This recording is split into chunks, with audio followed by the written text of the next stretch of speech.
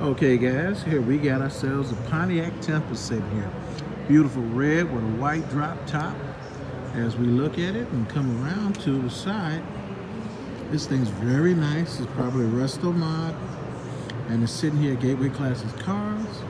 As we look, you can see it's got the 350 badge down there. Beautiful red paint. Nice rims on here. We look inside. Interior is real nice. Really clean car.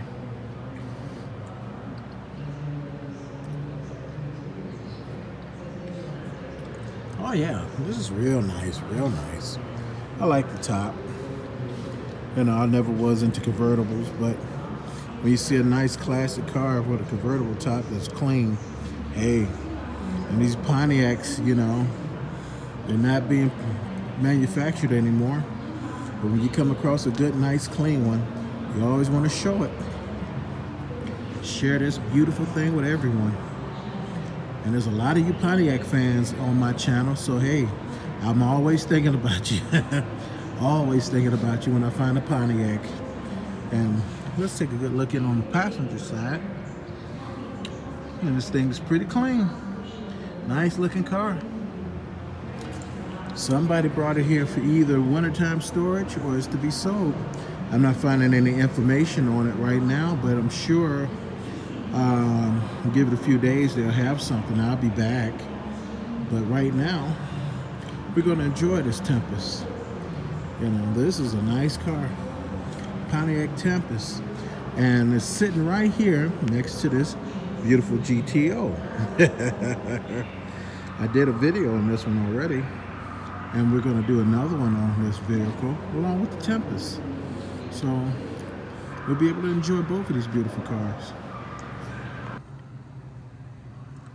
Okay guys, we got ourselves a GTO here. Really nice condition car. I would say this would be a burgundy or a dark cranberry color. And it's got the Ram Air right here on the hood. So I'm sure it has that. Hopefully it has the 3 carburetors underneath. But let's take a good look at this interior from the passenger side. Now looking at these seats, it was the first time I've ever seen that cloth vinyl bucket style. You know, and it's got the 4-speed coming in. You see the dashboard, everything looks pretty nice in there. Got the custom add-on air conditioning, I believe. And I'm not finding anything wrong here. Same thing with the back seat. This cloth material. We're gonna do a part 2 to this. Yeah, guys, looking at this GTO, it seems pretty good, nice car. I mean, it's not for sale for what I understand, but if it is, I'll be sure to find out. This could be here for winter storage, but it's a solid car, especially for this era of a GTO.